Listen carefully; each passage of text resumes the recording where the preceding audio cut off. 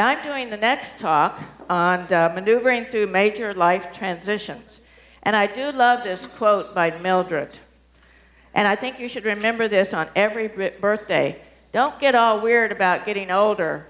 Our age is merely the number of years the world has been enjoying us. A very good attitude. Now, certainly we do go through a lot of transitions during our life. And, particularly if you live for a long time. And George Burns lived to 97. And also, can everybody hear in the back with this new mic? Okay, good. And I want you to do something for me. I want you to clap really hard.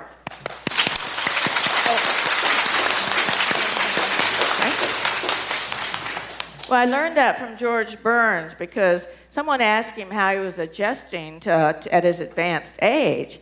And he said, I now ask for my applause in advance, just in case. Well, what we're going to do is look at some of the major transitions that we face, particularly as seniors. And we do face a number of those. And I'm going to talk about the first two just briefly because the others are either topics for next year or have been topics. For anything, all of these are important. Certainly, first two are the ones that we deal with a lot. But a lot of it has to do with attitude. Maybe. And this is the quote. The remarkable thing is we have a choice every day regarding the attitude we will embrace for that day.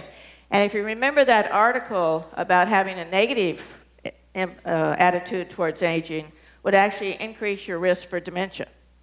So it's really important to have an attitude. Now, I have an attitude, usually positive, but I'll tell you a story about last night at the volleyball game because it was so exciting and we won. It was wonderful. But Bill and I had come separately. And I have a big problem with direction. So I came out to get in my car. I couldn't find it. I spent 45 minutes walking around the garage looking for my little Mini. And, then I had this very lovely young man in a cart come and get me and take me around till we finally found it. Now, I could have gotten really exasperated with myself about that, but I sat back and I said, I got a lot of good exercise. And I met a lovely young man who treated me with aloha. So overall, it was really good. So sometimes you have to have that kind of attitude. Now, attitude. This is the graduation of our granddaughter, Audrey Virginia. It was a wonderful day, and she always has a saying, have a lovely day, and which I really appreciate. But her that's me, says, I'll make it a lovely day. So sometimes you have to take those days that aren't so perfect and make them a lovely day. Now, some transitions are actually quite humorous.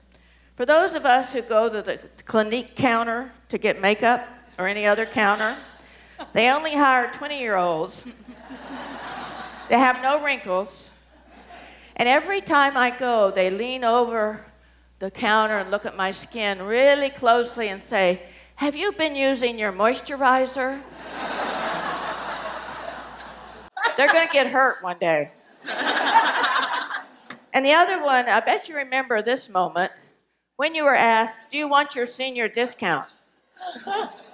Now I just wear a hat in case they think I might be too young to get it.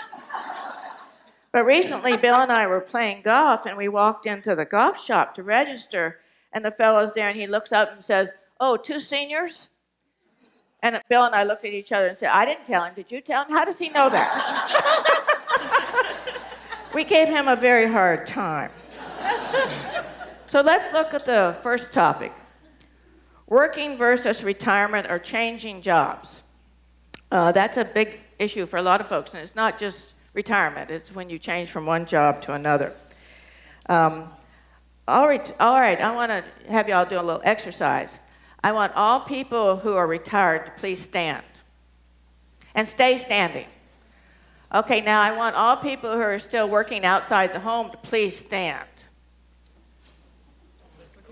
Okay, I want you to look around. There is thousands of years of experience and wisdom in this room. Give yourselves a hand. Now you can sit down. Are you waving at me, honey? Oh, you. Oh my.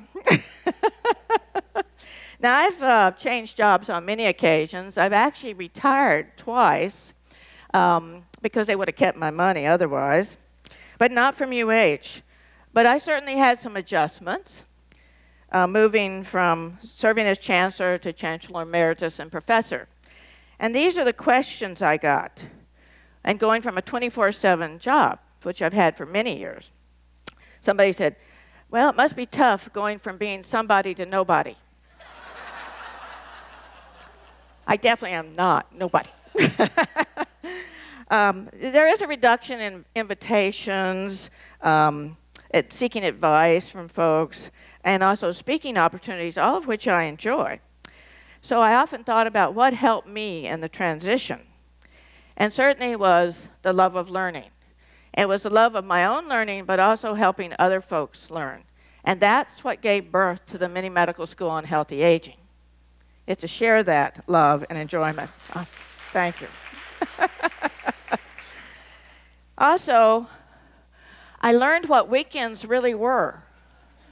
I'd never had one where it wasn't filled, and so it's really kind of fun. You can relax and not get up early. And, well, on many med school Saturdays you do. But it really is interesting. But I think there's so much knowledge in this room, as I just pointed out. And I have a favor to ask for you to do. And that is to write on your evaluation something that helped you in making such a change, like a change to retirement or changing jobs. And then I'll share those with the whole class in an email, because you really have a lot of wisdom in this room that knows how to do it. And it's really helpful to others, so I'd appreciate that. So next we're going to talk about health. Now, I think about health in a way about cars.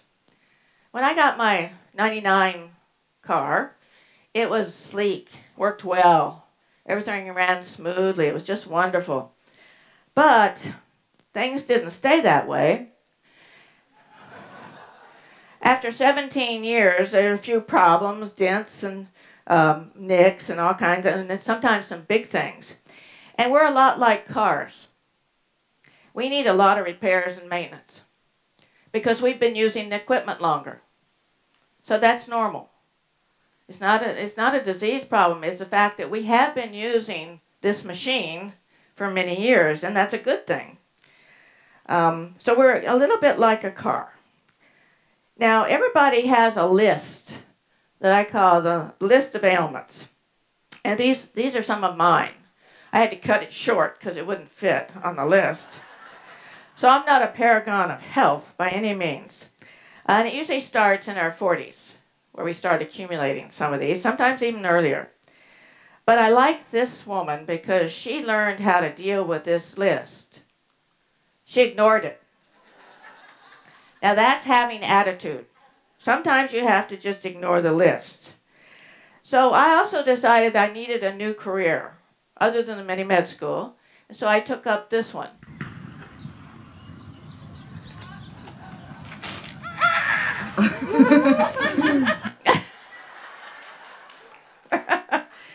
Now I am the state javelin champion for my age group. I don't have any competitors, but that's a minor point. Minor point. I can throw reasonably well, and but I had to learn, and I enjoyed learning a new sport. Anything you learn that you have never done. And so I want to show you what it took to get me out there. First of all, my two coaches, two great UH Manoa students. Rick, who's my sports medicine doctor. You've met Billy Tang, who's my physical therapist. Todd, who's my massage therapist. And Brian, who's my personal trainer. And the point I'm making is we need help. And there's nothing wrong with getting help. In fact, I think it's a strength to ask for help. And this was a wonderful team, and really the reason I was able to compete. Now, I also am very fortunate as I have a group of cheerleaders. And this is our family, our sons and their families. And they do cheer us on regardless of how crazy mother might have, the idea mother might have, which is nice. But I also put this up there because the future caregivers. Now, none of us really want to have our children be our caregivers, right? But it may be necessary. And we took care of them a lot longer than they're going to take care of us. So I've been training the children, my children and grandchildren, from the time they were 3 years old about taking care of me. Grand, that's my name, does not carry anything. They carry everything. They're called my mules. And it's very respected. It gives them a sense of responsibility. But they help me across streets. They do all kinds of things for me, and I love it. And I'm preparing them in case they have to be my caregiver. And it's a little bit in our genes because Bill and I took care of my daddy, and my parents took care of his daddy. So I think they need to know that that's a possibility. And as always, they do need training. So get with it. Now, when I do compete, the one thing I notice about being older, it takes the tincture of time to help me recover. It takes a little longer to get back to where I was. And particularly since I was going to all those people for a reason on the team. But I figured out some solutions. First of all, ice therapy. I use every ice bag known. But be careful, one time I gave myself frostbite. In addition, I really love the dark chocolates, caramel sea salt, right? Even if it might keep me awake at night, like Bruce said, it really is lovely. Also, I recover with music. I love music, and I find that it refreshes my soul and makes me feel better all the time. And these are some of my absolute favorites. Amy Hanayali'i, Plus Wine, like that too. Tina Turner was with us last week. Mary Youngblood, Native American flute player, and Eno O'Sullivan, who has played several times in the mini-med school. So figure out what works for you. But I have another practice that I do, and I want to share that with you. It's when you're thinking about life, and I want you to think about your blessings, and learn to inhale blessings and exhale gratitude. Gratitude has been shown to help us age in a good way, if we're grateful for what we have and what life offers. I inhale the fact that I'm able to get out there and throw the javelin. And I exhale gratitude for all the folks that helped me do that. I inhale gratitude for all the people in this room and the people who made this course possible. And I exhale gratitude for them for being that way and sharing their aloha. So I want you to sit there for just a moment. And I want you, just like Billy was teaching us, take a very deep breath and inhale the blessings that you have. And exhale the gratitude you feel. This is an exercise you can do anytime, any place, and it's healthy. But I know what our biggest concern a lot of times is about getting older, and that's the quickness versus the slowness of our brains. We are slower in some ways. Getting answers, taking tests. But there's a good reason for that. Okay? Sometimes I call my children by 3 or 4 names before I get it right. But there are really some benefits related to that change in our brains, and I'm going to share that with you. Our brain is continually resculpting itself as we go through experiences and learning. The big important thing is we make new neurons or brain cells all the time. We're doing it right now. Nobody can see it, but we are doing it. And that's really important. Also, we're using more of our brain as it matures. And I want to show you what that looks like. This is a young brain versus an old brain. Okay, you see the young brain, it's kind of boring. It has a few leaves on it, but it doesn't have too much in it. Because it hasn't had the experiences that life has taught us. Now look at this beautiful old brain. It is bushy and full, and, it's just magnificent. And that's what our brains are like. We have to make a lot more connections in our brain because of the information and experiences we have. And it's research shows that. It's not just my saying it. Research shows that we have to make more connections. In addition, this is our brain, left and right. We use our whole brain as we age. Whereas when we're young, we predominantly use the left side, which is the logical, mathematical type of side, versus the more creative, intuitive side over here. The use of both sides is one of the main reasons we become more compassionate as we age. Okay? But it also takes us a longer time to do stuff because we're connecting back and forth. Now, there is one organ that kind of goes a little bit down, our amygdala. And I know you've been wondering about your amygdala. But there are these two little spots here in your brain, very important. And they do slow down as we get older. And that is absolutely wonderful.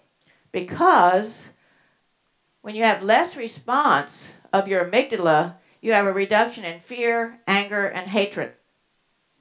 And that is one of the reasons we mellow and also see more of the positive in situations rather than the negative. So don't worry that your amygdala is slowing down. It's perfectly okay. It makes life better.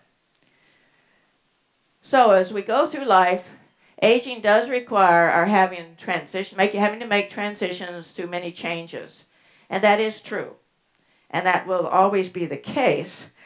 But as we listen to other folks, and I particularly want to share a quote from a very wise person, the purpose of our lives is to be happy. So I wish you many years of happy and healthy aging. So mahalo nui loa.